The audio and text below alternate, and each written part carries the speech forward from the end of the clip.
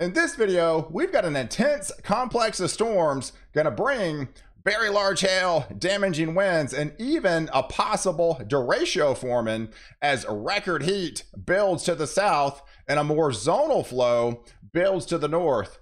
Welcome back, everyone. Hope everyone is enjoying your weekend out there. We've got a lot to cover in the weather department. So let's take a look at the overall satellite picture this morning for your Sunday. And we can definitely see this swirl out here in the open waters of the Atlantic that is now what has become Tropical Storm Alex, that dumped a lot of heavy rain as the potential tropical cyclone yesterday over Florida.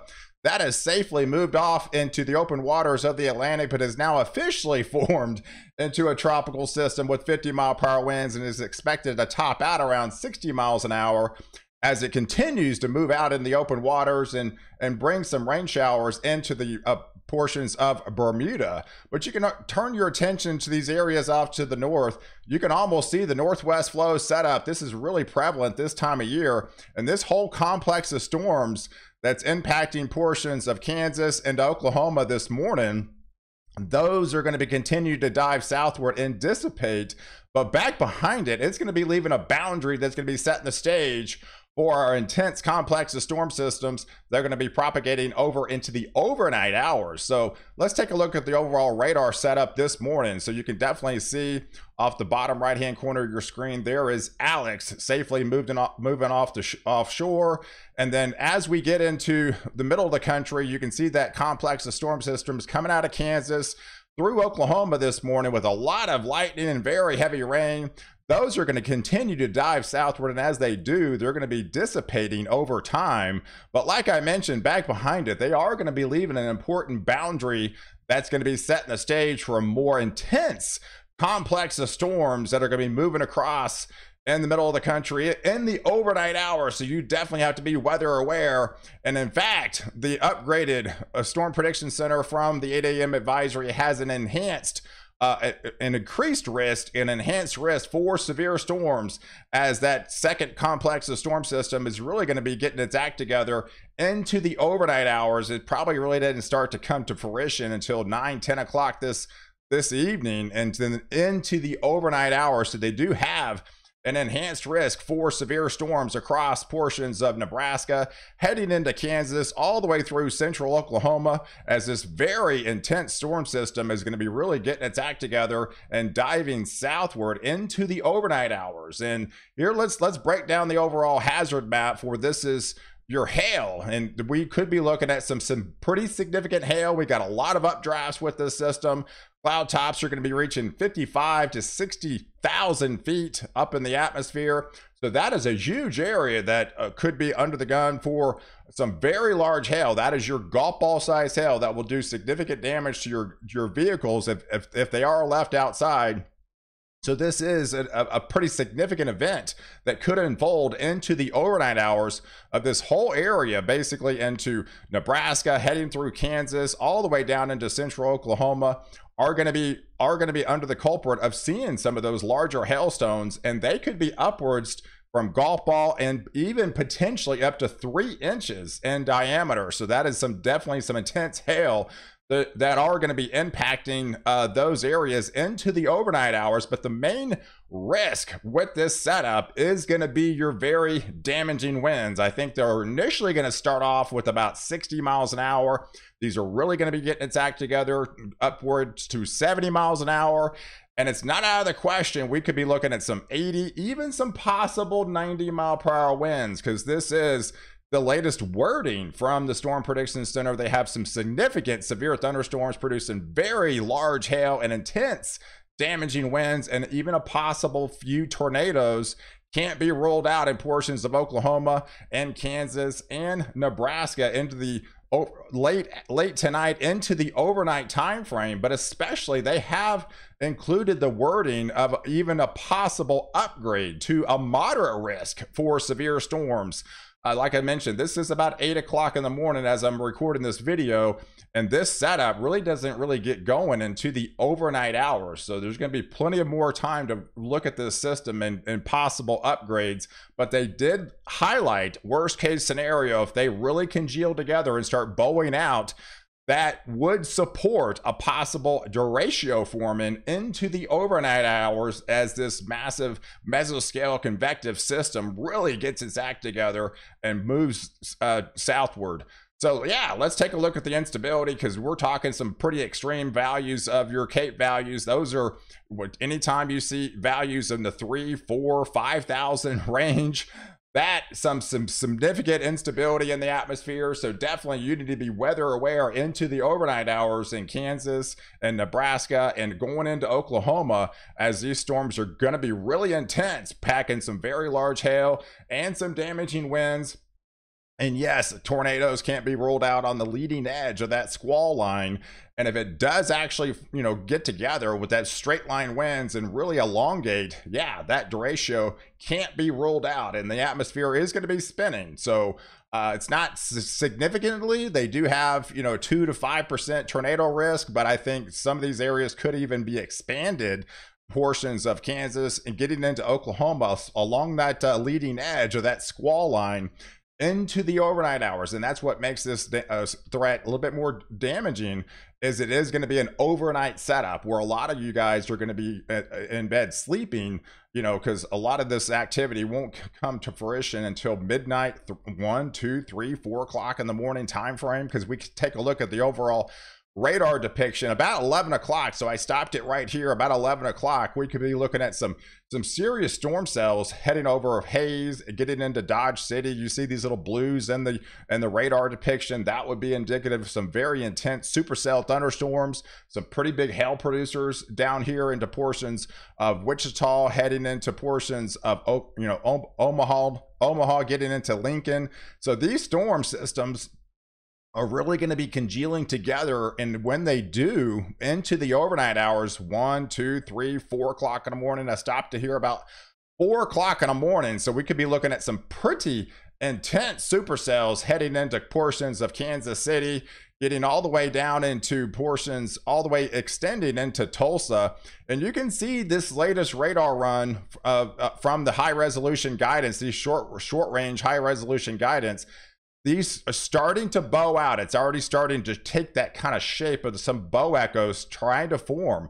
And whenever you see that on radar, that is always indicative of some of those increased wind gusts. And that's where they can bump up to those 70, 80. And if those really start to bow out, yeah, 90 miles an hour can't be ruled out with this particular setup if it does actually congeal together. So yeah, I mean, we've got plenty of time to watch this throughout the day, and you definitely need to be weather aware up here into portions of Nebraska, getting into Kansas, going into Oklahoma, because this is going to be an overnight setup in the middle of the night. And let's take a look at the overall, HRRR wind gust for the next 24, 36, 48 hours. And you can see in the middle of the country here, you can almost see it look like ribs.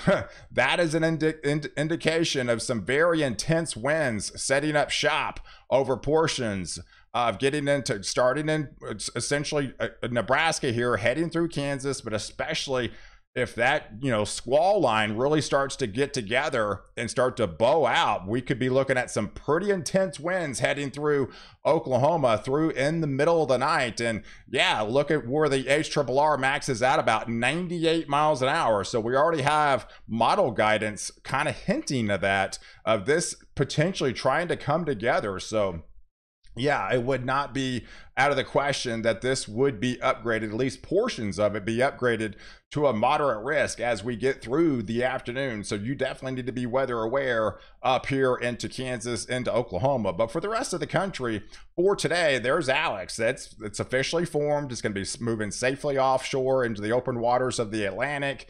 But yeah, we got this boundary, right? So you got this warm front lifting to the north. We get this northwest flow, and then just north of there, that's where all the instability is going to be. But for the rest of the country, we've got a little bit more of a what they call zonal flow really starting to take shape well to the north into the Pacific Northwest. That's going to be traversing across into portions of Montana, and all this instability and the more calmer weather, more a little bit more, I guess, more unsettled, more, seasonably cooler weather up further to the north. You have the little bit more unstable conditions in the middle of the country. And then you got just the ridge of high pressure going to be dominating for a good chunk of the south. And we're going to be talking plenty of record heat that's going to be on the table as we get deeper into next week. So here's the setup for Sunday, with these temperatures starting to creep well into the hundreds here in the desert Southwest, out here in West Texas, where they have been drier. So where you have been drier out here, Del Rio 107 degrees. As you start moving towards Dallas Fort Worth, 94 today. That's not that bad because your average high temperature is 90 degrees now, so this is kind of what you expect. But yeah, those are going to be creeping towards triple digit conditions as we get heading into the portions of the end of the week. But you can definitely see where the cooler conditions are well to the north with that zonal flow. So if you want to escape the heat, all you got to do is head northward, and you got plenty of 60s and 70s to welcome your arrival. So, but yeah, let's take a look at Monday, because with that warm front just kind of basically stalling and the northwest flow alive, that boundary just kind of more or less stalls out. So as the complex comes through off the northwest flow, those northwest winds aloft, yes, we could be looking at another complex of storms kind of blowing up over portions of Kansas into the Oklahoma panhandle as we get into Monday timeframe. And then out ahead of that, there's a little cool front. So you're talking widespread 70-degree temperatures with just kind of sporadic rain showers over portions of Ohio, the Ohio Valley, getting into the mid-Atlantic states. But for the south of you, heading into Wednesday, it's just those warmer temperatures could just continue to build. You can see this kind of sharp gradient. You got widespread hundreds down here in the desert Southwest, hundreds filtering in, that heat's building, widespread 90s. You live further to the north, you got a little bit more instability in the middle of the country. You go further to the north, you just got widespread 70s. So it's gonna be really kind of nice out here if you live up here into the Dakotas and Minnesota and Wisconsin, and up here underneath a little bit more sporadic rain showers. It's gonna be rain cooled air up here into portions of the Northeast. So, and you can definitely see that on the surface map as we get into Wednesday, kind of along that cold front that's just going to be kind of sitting still, producing those just kind of sporadic showers up here. Nothing really severe or anything like that. Just cooler conditions because of cloud cover and just kind of sporadic showers up here. You try to get, northwest flows, these, June's always these times of year that you could have these little outflow boundaries that form out ahead of these, these systems as these mesoscale convective systems try to propagate and push further south. But I don't think they make it. They basically kind of stop at along the Red River. So I'm not expecting any more storm development really in through portions, further south into Texas. But yeah, heading into Thursday, kind of the same deal with that, that cooler conditions, continue to push off into a little bit further off into the Northeast. So it's going to be pretty seasonally mild out here into portions of the Northeast, but just kind of sporadic rain showers you're going to be dealing with as you get into the portions of the mid into later half of the week. But there's Friday. You can definitely see the heat just continues to expand and intensify. We're starting to see 111s in the desert Southwest. We've got 113s here. We got plenty of hundreds. I think by Friday, Dallas is going to be your first official 100-degree day as the heat will start to intensify down there. And that's just what the heat is, and the feels like temperatures are going to be start approaching these heat advisory criterias, and heat is definitely nothing to play with. And this is just, I think, what's to come for this pretty intense summer that I'm definitely expecting down here into portions of the Southwest and getting into Texas with some pretty intense heat building as we get deeper into summer. But yeah, look at the widespread 70s. It's just depends on where you live. I mean, you're going to be experiencing, again, really nice conditions if you live further off to the north. So, but let's take a look at the overall rain setup over the next,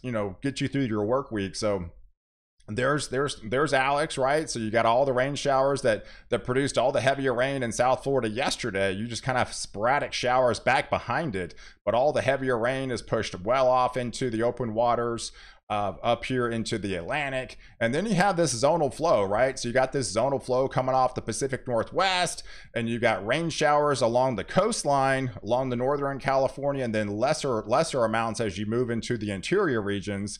But then as the warm front, is pretty much stalled further to the north, you got all the instability in the middle of the country. And then you just have these boundaries setting up shop in our northern tiers, and then just sporadic showers that will produce, kind of 1 to 2 inches of rain over the course of the week. What's to come for portions of the Ohio Valley and the northeast. So hey, I appreciate you guys watching. Do like this video. Definitely check out my tropical update as well. So what may be coming in the Caribbean after Alex. I think that's going to be our next storm system that's going to be coming into the Caribbean. So that's going to be the area to watch. So definitely be looking out for that video as well at the end of this one. So do like this video. Definitely leave your comments below, and don't forget to subscribe to my channel to catch the latest update where I protect you before and after the storm.